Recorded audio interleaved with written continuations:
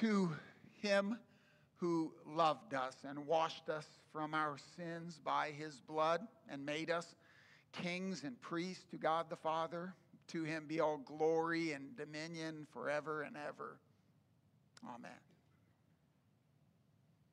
The sermon text for today and almost every Sunday in this short Epiphany season is from 1 Corinthians. Today, you heard chapter 6. And the messages we get from it will be a total of 3 readings, are really most practical for your life in the gospel, following Jesus, and with others. It's a big theme of this epistle of Paul's. And today's sermon title is indeed the spiritual body. Now, in his name, what Christ is sharing here through the apostle may not be what you think. He does talk here to the people in Corinth and to us about their individual physical bodies and specifically about their sexual activity. And he does tell them there is something spiritual about the way we use our body, whether it's sexually or otherwise. But the Apostle Paul, I think, at the end expands the message quite a bit. And I can do it even here, anticipating the sermon a little bit in 2 weeks. Maybe I should have saved this till then.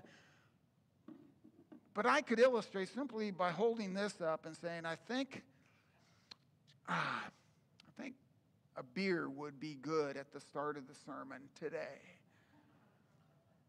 Now, I'm looking across the congregation, and we don't have any Baptist visitors. I do want to be sensitive to them and not make light of their heartfelt belief that one should avoid all alcoholic beverages. That's not what we see in Scripture. Drunkenness is forbidden by God, but the Psalms also say that God makes wine that gladdens man's heart. There is a purpose for it, even medicinally, Paul wrote to Timothy. But to do that, to actually open this beer bottle and take a drink, although we Lutherans say nothing wrong with it outwardly, it's not illegal, disobeying the governing authorities, it's not against Scripture. It is addressed here in 1 Corinthians 6. We'll hear it in 2 weeks also from 1 Corinthians 8. There is a spiritual body. Now, it does involve, you can't miss this here, sexual morality. What we do sexually or with anything bodily is spiritual. One problem Paul had to address, and we still have the fallout in our culture, is this Western idea that there are things spiritual and things material. And the things spiritual are what matter to God. The things material, well, I can do what I want with those. That dichotomy is not the truth of God. In fact, I don't think, at least most often in Scripture, the definition of spiritual equals non-physical. A good definition of spiritual, especially in the New Testament, a good synonym might be godly, connected to God, spiritual. And that involves things non-physical. your soul, your invisible life force within you, and your body. And that's why Paul emphasizes even the sexual activity of a body is important to God. Did you notice that he refers here to Christ's body? God raised the Lord, his body, and will raise us by his power. The work of salvation involves not only your soul, but also your body, indeed, in the resurrection. And Paul will actually say to the people, they were denying that too, in chapter 15, we have in glory spiritual bodies, bodies that are just what God wants, perfect. And so what we do with our imperfect bodies here on earth and material things is important indeed to God and to you and to others. It involves church things too. A distinction I haven't heard said, I believe, erroneously much here at St. Paul Lutheran Church, but it's in this congregation a bit too.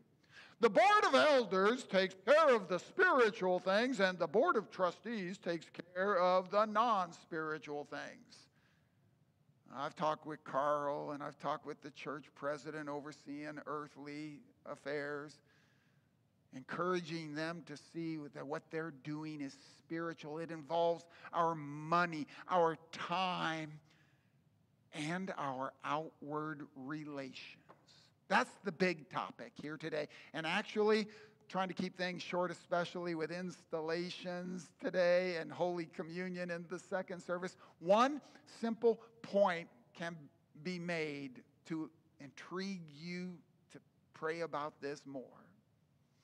I didn't discover this until a few years into being a pastor, and I don't often like to cite the Greek original language, but it's really, really, really important here.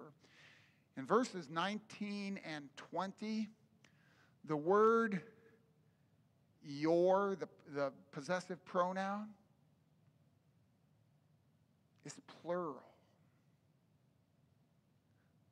Paul's talking here about more than just you individually.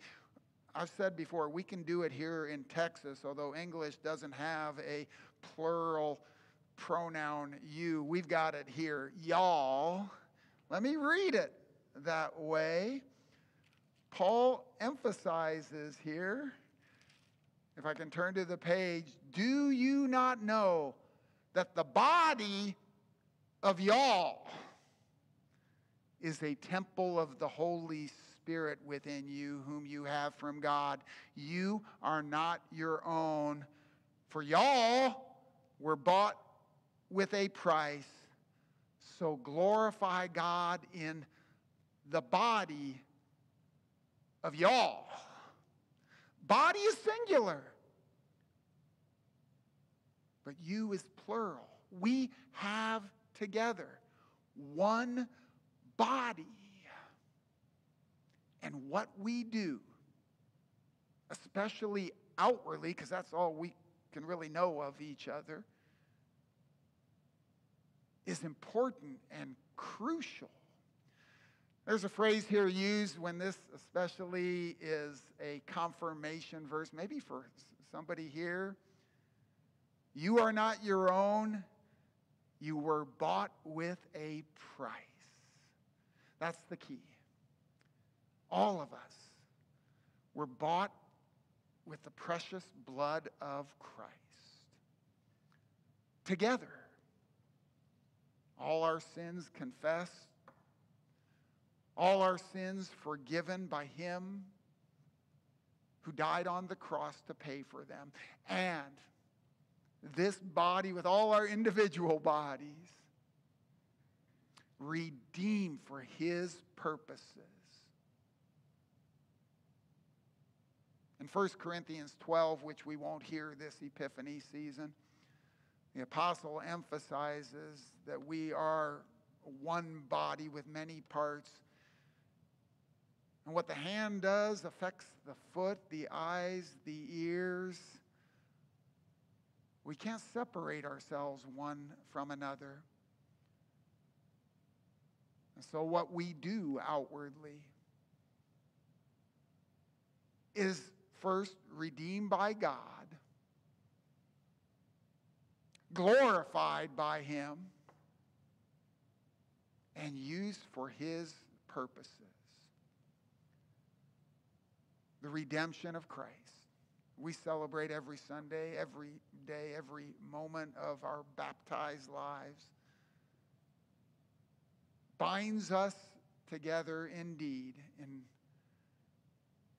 the redemption of our individual souls and body as one body in Christ. So y'all,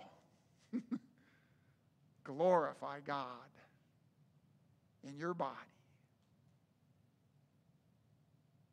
Amen.